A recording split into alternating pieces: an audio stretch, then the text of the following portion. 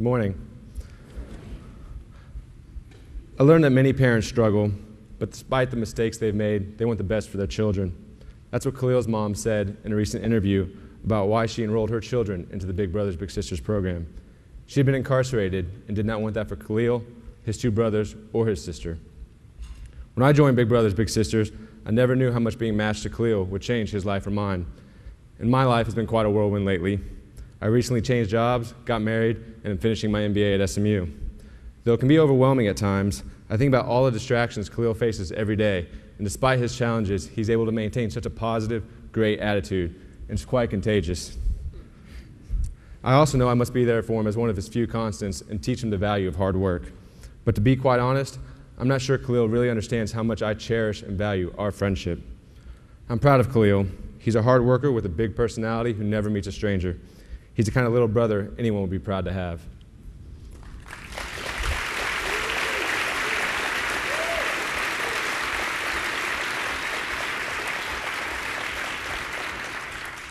Jock has been my big brother for over 4 years now. It really does matter to me that I have him there to talk to me whenever, and even though I know that he's busy. I'll be a junior next year in high school. Jock tells me that if I work hard, I can be successful and do anything that I want to do. My mom says that she wants the best for me and that if I have to stay on the right track so that I can be successful. I want to make her proud, and I also want to make Jock proud. I love to sing, write songs, play football, basketball, and I love going to church. Each of those things take commitment. Jock has taught me a lot about what you're doing and put in hard work, whether it's practice or homework. I would like to go to college, great schools like UTA, TCU, and great schools like Harvard, which is like on my top right there.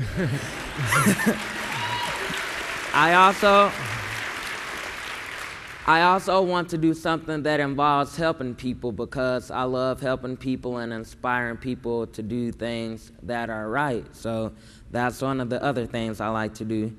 I'm so glad to have Jock there to encourage me. It makes me feel good about myself. I am also a lot different from when I was before Big Brothers Big Sisters matched me with Jock. I was once a little shy and embarrassed to speak up. Now I love meeting new people. I attended the Junior National Young Leadership Conference held in Washington, D.C. of '08, and it was kind of like a little leadership conference where I gained my leadership skills, and we got to go different places. We went to the White House and got to see the president, how everything worked, and we didn't get to meet the president, but we saw his motorcade drive through, but it was pretty cool. So. After I got back from D.C., I was one of several kids chosen to go, but I was the only one who could afford, to raise money to go. So I got back and I went to the Dallas City Hall and spoke among the Dallas City Council and asked them if they would pay for the 7 other kids who didn't get to go to pay for them to go.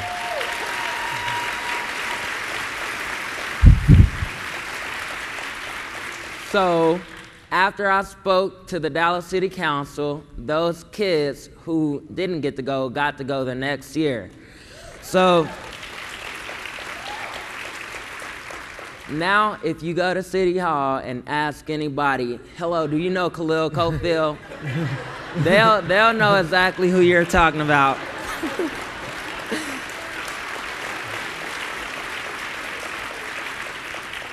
There are a lot of people pulling for me. My mom, my 2 brothers, my sister, and my grandma who takes care of all of us. And my godfather, Mayor Dwayne Caraway, who should have been here today. He should have been here, but he has a lot of meetings to go to today, so that's why he's not here. But that, and also my big brother, Jock, right here, who has a big place in my heart. So, and that's the end of my speech, and I don't know anything else to say, so.